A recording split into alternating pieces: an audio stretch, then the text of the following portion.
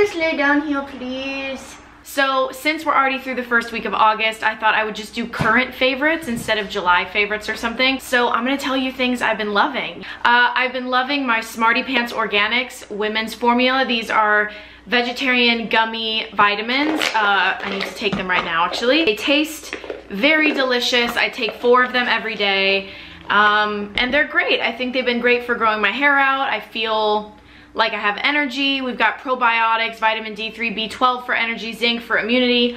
I get those from Sprouts, but I actually reordered this one on Amazon. So, highly recommended if you guys are looking for a women's multivitamin that's a gummy. A favorite that I have not actually spoken about on my channel, I'm gonna do a little self-plug, shameless, obviously, is my new song, Audrey. I mean, I don't know if it's new anymore. It came out about a month, 2 months ago, but it is the most recent original song that I have put out, and it's available on Spotify, iTunes, Tidal, everywhere you can think of. I shot the single cover myself and did all the graphic design and editing.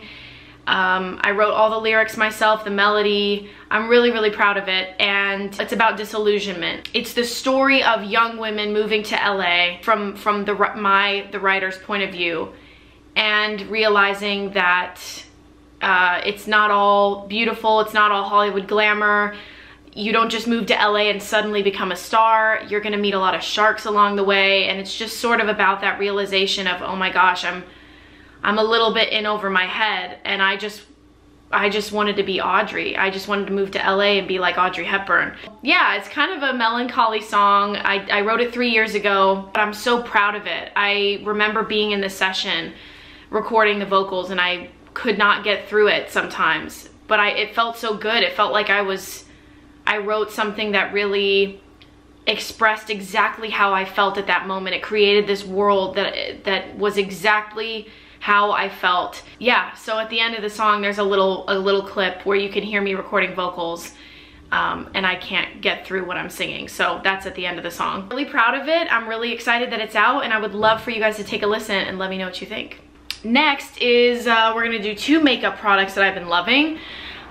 Both are by L'Oreal, actually. So both I'm wearing today. I am wearing the L'Oreal Paris True Match Lumi Glowtion in medium glow. So this is basically just an illuminating lotion that you can put on under your makeup. You can use it in place of makeup. It doesn't really have much coverage, I guess, but it makes my skin look really good. It's not silicone-y or anything like that. It's not made to blur any imperfections, but for me, it kind of does that. I don't have any highlighter on or anything luminous. Everything is matte, and I think it gives my skin some light without looking oily, because I do love to look glowy, but if I use glowy products and a lot of oils, my skin just looks greasy, and I don't like that. So that's great. And then also, the mascara that I've been loving is one that I actually found on TikTok. It's the L'Oreal Voluminous Lash Paradise. So it does look kind of just like the Too Faced Better Than Sex, which is not one that I'm crazy about. And the wand is kind of similar to Too Faced as well. But I love it. It makes my lashes just as long as my old favorite Essence Lash Princess mascara. But that one, it will literally run so easily. If I am like sweating a little bit or my skin is a little bit oily, I've got that dark under eye thing with Lash Princess. Really not a fan of that. Also, I have the windows open letting some fresh air in, so I hope you don't mind. I hope it's not too loud. But yeah, Voluminous Lash Paradise, love it. And my lashes are finally long again. After about 6 months without lash extensions, I feel like my lashes are finally healthy again. It was very stressful getting them off and realizing my lashes were weak and short. I'm gonna shut the window because I think it's probably kind of loud. All right, it's good timing that I did that because a baby started crying just as I shut the window. So next, let's talk about fragrance. Over the recent months, I have been loving this Coach. This is the Signature Eau de Parfum, I believe, and it is just so good. It's so fresh. I originally bought this in a small haul. It's on my channel because I know that I had a little solid version of this in high school, and so I just wanted something that would take me back in time. You know how fragrance can be so nostalgic. And I ended up loving this. I smelled it originally and I was like, oh, this is not something I'd normally wear. It's pretty floral. But I don't know, it's just a lovely, bubbly, optimistic white floral that does not give me a headache, and it is wonderful to wear around the house. In the morning, if I wake up early, I don't mind. This is one of the very few perfumes that I feel okay wearing in the early morning. It's not too much, and it makes me feel really clean as well. So that's the Coach Signature Perfume. It's technically discontinued, but they do sell it online. And then I am just, I mean, this has been a favorite for a while, but I haven't owned it. Michael Kors Wonderlust. This was sent to me by an amazing Instagram follower to my P.O. box. I'll leave my P.O. box address below, by the way, but he apparently knew that this was on my wish list. My birthday's coming up on the 19th, and he sent me this as a gift, and I'm just so thankful because this perfume is so wonderful, and I'm doing a no-spend August and maybe a no-spend September and maybe a no-spend for a long time because I'm trying to get my money right. So I wasn't gonna buy this for myself anytime soon. So thank you so much, Julian, for this. I love this fragrance. It's amazing. All right, candles. We have the candles and teas candles that I showed in my making my apartment more cozy video. I love them. I've used up, I think, 2 or 3 already. This is Pacific Ocean. All of them are great. I think Yosemite was my favorite. That was like the most warm, homey fragrance. But yeah, I absolutely love these candles. Candlesandteas.com. And then Trader Joe's came out with a mango tangerine candle, and it's really nice in the living room or like early in the morning when I want to work and feel a little bit optimistic and energized. This is really, really bright. It reminds me of like Bath & Body Works fruity candles. Yeah, it's just really cheery. I love that, so go Trader Joe's. Another thing I've been loving is this LuluLemon headband, and it's called the Fringe Fighter or something like that. It's a thicker headband. It's reversible, but I mostly got it just for the black. But having bangs, if I wear thin little workout headbands, they slide off my head, they don't keep my bangs back, and my bangs kind of, they go like this and then like that, and it just, yeah, doesn't look good. So this keeps all of them back and up and is wonderful for hiking, home workouts, or even when I just really need to work and keep my bangs out of my face. I love it. I love this. They have different patterns and everything, but I just wanted something neutral that wouldn't get too dirty with makeup and sweat and stuff. Right now, I am drinking a decaf chai. Oh, it's so good. So I'll just insert a picture because it's in the fridge and I'm being lazy. But I have been using the Tazo decaf chai mix. I do half of silk soy milk or whatever soy milk I have in the fridge, really, and half of the chai mix. And it's wonderful. It's a wonderful alternative to having coffee in the morning because I'm off the caffeine now. Sometimes I have decaf if I'm buying coffee out, but I need to not buy coffee out anymore. But anyway, I make my chai almost every day. It's easy if you want to ice it, but you can do it with any kind of milk. I wouldn't suggest doing it with almond milk.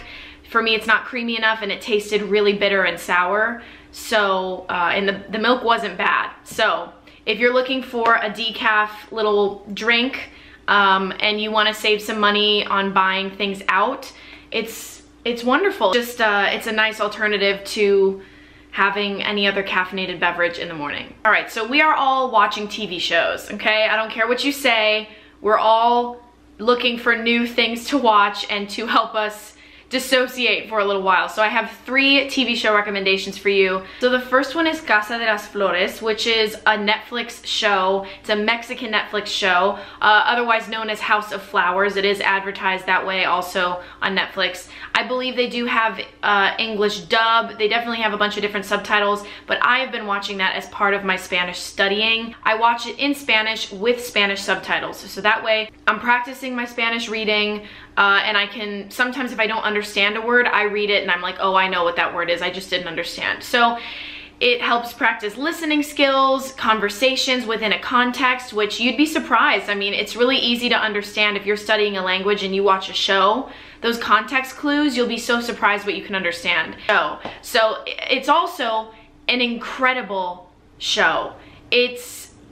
I would recommend it to like everybody. I mean, the characters are real. It's not really a parody. It definitely pokes fun at the storylines of novelas, like there's a maid who sees everything and there are affairs and, you know, blah, blah, blah, blah, blah, and lots of good looking people, but it's real. That's what I think is so special. It's like if you took a telenovela and all of the stuff that happened had real reactions. So yeah, somebody definitely gets smacked in the face, but how are people gonna react in real life if someone gets smacked in the face? Plus it's set in Mexico City, it's beautiful, that's where my dad's from, so I feel, you know, it's kind of cool getting to see the city. There's a lot of amazing LGBTQ empowerment on there. The show has made me sob on multiple occasions. It's a beautiful, hilarious celebration of the messiness of life. I just loved that show. Oh my gosh, and it's over. So, but yeah, you need to watch that for sure. Another one is another Netflix show, and it's called Ragnarok. Ragnarok, right? I'm trying to say it like a Norwegian. Ragnarok. Ragnarok. It's on Netflix. It has nothing to do with Thor Ragnarok, but Ragnarok was the Norse god, sort of the end of the world. So if you like Thor, or if you like Norse mythology, you don't have to like the Marvel Thor, and if you like mythology of any kind, this show is awesome. Plus, I found out about it because I used to watch Scam, which is that Norwegian show like about teens, and one of the actors in the show is now in Ragnarok. So if you're into sort of teen drama, I can't even say that because I don't like teen drama. Like, I don't watch Riverdale, I wasn't into Vampire Diaries. I guess it's only teen because the characters are in high school, but it's an awesome show.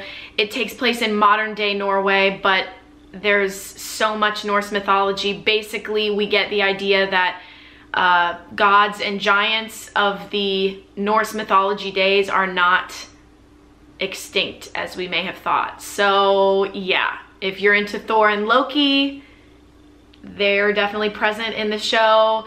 And if you're just into beautiful Norwegian people, that's also in the show. It's got great music. The setting is amazing. It was totally like an escape. Just the mountains and the trees, and it's just, oh my god, it was stunning. The show is amazing. I've already got my other friend hooked on it. You have to watch it. Ragnarok on Netflix. And the last show is on Amazon Prime, and it's called The Night Manager. It's a 6-episode series starring Tom Hiddleston. He is not aware, but we are, well, we're engaged to be married. But yeah, speaking of Loki, I watched it only for Tom Hiddleston. I want to say it came out about 5 years ago, and I watched 3 episodes on cable TV when I had cable, and then I didn't keep up with it. That's my problem with cable. I don't even have cable anymore. So it's an amazing show. It stars Tom Hiddleston, but it's got Olivia Colman, Hugh Laurie, and it's sort of about Tom Hiddleston going undercover to stop terrorism, essentially. So if you're kind of into 24, it's like a more realistic 24, and I was on the edge of my seat until the last minute of the series. It's amazing, and if you love Tom Hiddleston, I mean, you've just got to watch it. I've also been loving the Chloe Ting workouts. I finished the Hourglass Challenge, and now I am on the, I think it's the 5-week booty challenge or something like that. I don't know, I'm loving her workouts. I like to tag on one of her arm workouts at the end, but my abs are popping. My booty has grown like 1.5 inches in about 1.5 months. I've been upping my protein, so that also helps, but I love it. The workouts aren't that long. I feel accomplished doing a program, and I'm actually surprised I finished the last one and I'm working through this one. Like, I didn't drop out of it halfway. That's big for me. So shout out to Chloe Ting. Shout out.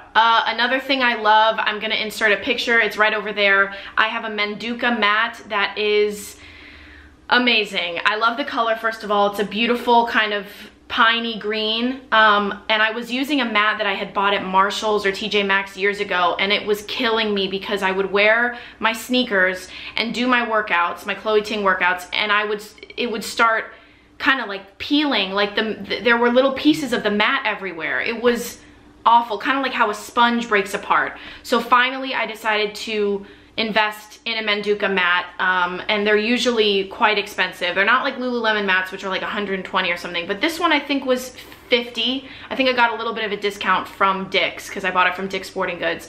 And it's made for not just yoga, this particular mat, not just yoga, but also at-home training. You know, if you're doing HIIT, if you're doing strength training. So it has that durability to last through that. And so that's why I chose that mat, and I love it. It's great. I don't slip on it. It has just enough cushioning for my bones and my joints. Love it. Another thing I've been loving recently is teletherapy. Within the past about 6 weeks, I sought out a therapist over the phone. I found her on Psychology Today. Okay, my camera died, so I just ate brunch and came back. What was I talking about? Oh yes, teletherapy. So I found my therapist on Psychology Today's website. So they have a section for psychiatrists and for therapists. At the beginning of quarantine, obviously, I mean, through most of this, I've been dealing with exacerbated anxiety. I constantly live with generalized anxiety disorder, but it got pretty gnarly over this lockdown. Since I started teletherapy, I do it about every 2 weeks now. My therapist is wonderful. She really helps me lock into the logical side of my brain, which helps when I can be somebody who can tap a lot into the emotional side of their brain and kind of create irrational thoughts and storylines. And she kind of reminds me of like, let's be real, let's look at the facts here. And it really minimizes a lot of my problems that I've been blowing out of proportion. So I found it really helpful. I will always be an advocate for therapy. So highly recommend to everybody. That's been a huge favorite for me. Another favorite during this time has been trying to keep a strict 10:30 p.m. bedtime. It's been a little bit difficult the past week and a half because I have been a little bit more anxious. I had an interaction that threw me off a little bit. So I'm working back to getting that solid sleep schedule. But for about a month, I was strict, going to bed at 10:30, shutting my eyes, sleep. And I would wake up at like 7 and feel well rested. And I love waking up early, but I don't like waking up early if I feel tired to the point where, you know, like where I should have slept more. Not like, oh, it's the early morning, I need to rub my eyes. I'm talking about like, I should have slept more. I don't like feeling that way. So that's really the only way that I'm ever gonna be able to be someone who wakes up early, because I need my several hours of sleep. I'm not someone who's cool with running on 5 hours of sleep. I can't do it, I'm not productive. So going to bed at 10:30 and then naturally waking up at 7:15 is awesome. So I'm working back to getting more strict with that, but that's definitely, I mean, it's made a huge difference with my anxiety as well, because if I start my work earlier, I feel like I have more time in the day. I don't feel like I have to rush things. And that helps with my anxiety, is just to slowly sink myself into the pool of the real world and not just wake up, get on my phone, check emails, and yeah, throw myself into that chaos. It's not good. And the last favorite, I guess, I mean, originally I wrote down Sunday routine, but I really think it's just, I've been focusing on taking the weekends to really treat myself. And I don't mean by shopping or anything like that. I have gone to Malibu several times over the past few weekends to spend time by the ocean. I go to the farmer's market pretty much every Sunday unless I don't need things. I take myself on hikes. I kind of changed my mindset because for a while I was like, man, if I was dating somebody, they would take me here, or we could go on a date here, and we could order this and eat that and watch this movie, and I don't have a date, so I guess I can't do that. I mean, of course, if you're in that mindset, you're gonna feel desperate to find a partner, because you can't start having fun until you have a partner. Apparently, you can't take yourself for donuts, you can't take yourself to the beach, you can't, you know, take yourself out to a nice dinner until you have a partner. And that is like, you are just putting your life on hold until you have a romantic partner. I don't wanna live like that. So I've changed that mindset, and I have some really fun routines on the weekends. Saturday's usually more of an active day, and then Sunday I really let myself veg out, and it's just been great. So these are my favorites. It's a little different because a lot of it is sort of mental health and self-care, but that's more important than any other object, I think. You know, vitamins and candles and makeup can only serve you so much if this is not right. You know what I'm saying? It's a whole domino effect. So anyway, I hope you guys enjoyed this video, and I will talk to you in my next one. Mwah! Bye guys.